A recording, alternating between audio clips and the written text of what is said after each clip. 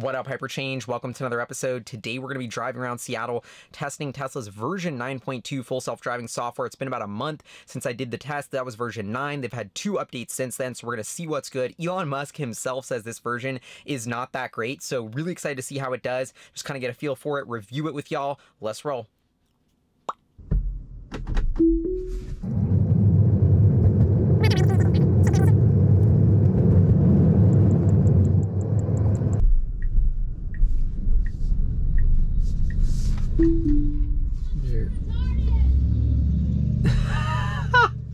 The road was okay, that didn't go up. This is actually just a really weird zone because there's a bunch of construction, but we'll see if this works.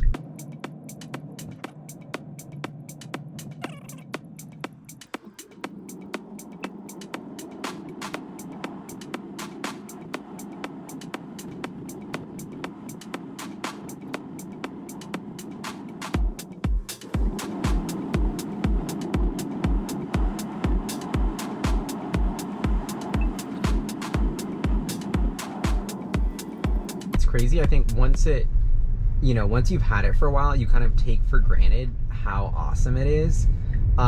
This is pretty complex urban environment. It's doing really well.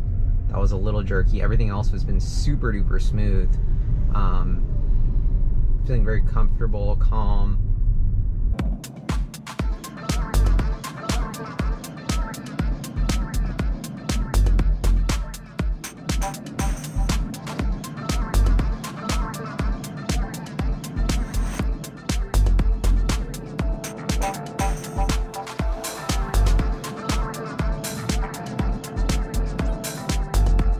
Okay, I'm gonna disengage and get us to the monorail because that's what we've all been waiting for. Oh, it's avoiding that guy. Okay.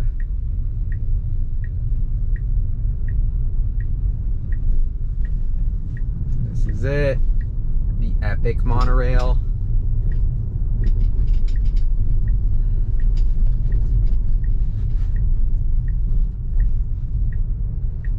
Okay. So this is the triple black diamond. I don't even know if humans...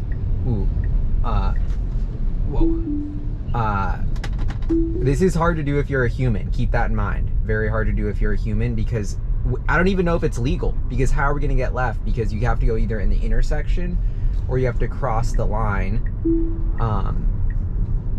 Whoa.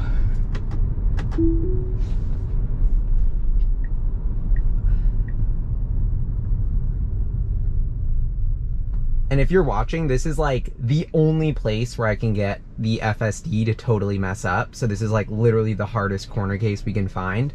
So yeah, don't judge, still beta.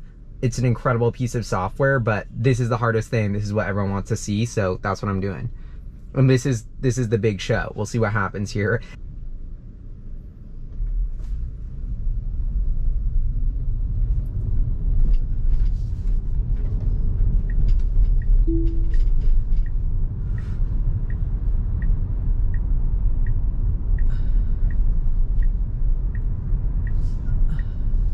Whoops.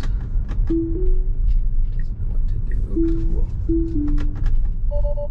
Whoa. I mean, I think it's gonna have to give up because unless it's gonna...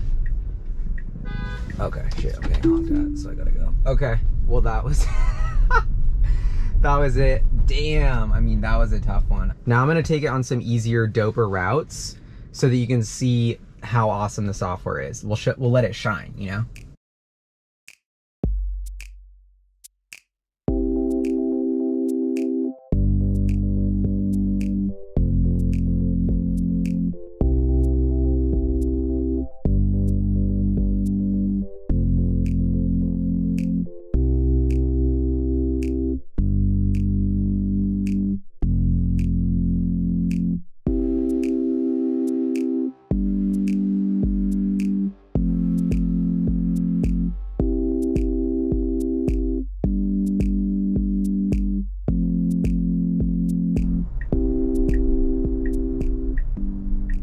Make it right on red, which it's actually really good at.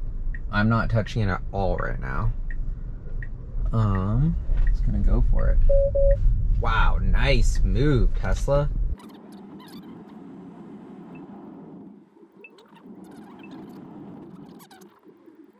I mean, this is a weird intersection, honestly. I don't want to tell it to go. I want to tell it to creep a little. It's going. Okay, dope. Did a perfect little creep to there. Ooh, this, I think it's, I'm gonna let it do it by itself. Not giving it any gas, not touching it at all. I don't know. Is it gonna do it? Ooh, just a little. Ooh, nice. Fire.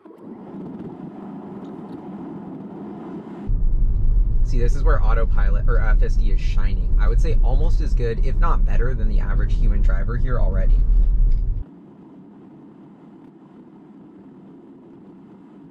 It slows down here.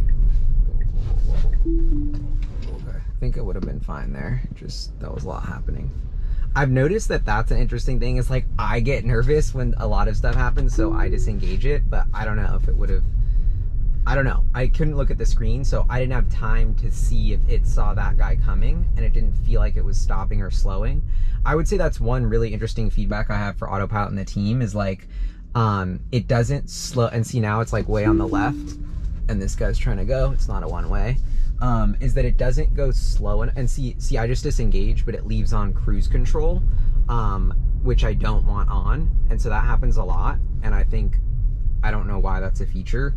I wish when I just disengaged, it would just disengage, but that's a feature. That's not like a bug. That's how Tesla has it set up.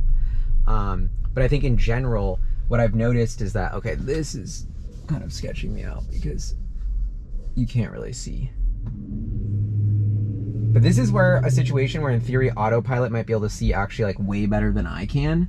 And yeah, like I couldn't really see, but it could see there. So that was dope.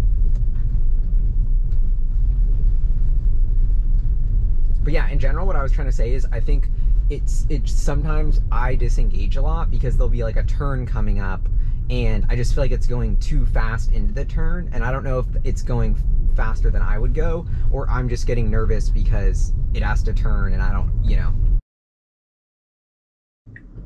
Also, I know what y'all are thinking, Galley, clean your windshield. I can already see those complaints, so I'm just gonna do that for y'all. Damn, no window cleaner. Or is that the window cleaner? Nah. All right, I tried. They don't have window cleaner. Okay, so that's version 9.2 FSD. You know, honestly, I kind of gotta agree with Elon. Not that great. Like, I'm still very cautious about driving, like very kind of on edge. Like I'm like sweating. I'm like, damn, is it hot or am I just sweating? Like, I don't know. It's incredible that this is in the wild, an amazing piece of technology, and we are like on the front lines of history watching this develop. But I just can't wait for another update. According to his recent tweets, this V10 beta 11 definitely, he says, will use one stack to rule them all: city streets, highway, and complex parking lots. So behind the scenes, Tesla is constantly developing the new technology, you know, whether it's 2D images to 3D to vector space, to make this technology better, and grinding behind the scenes. That's what we saw at AI Day.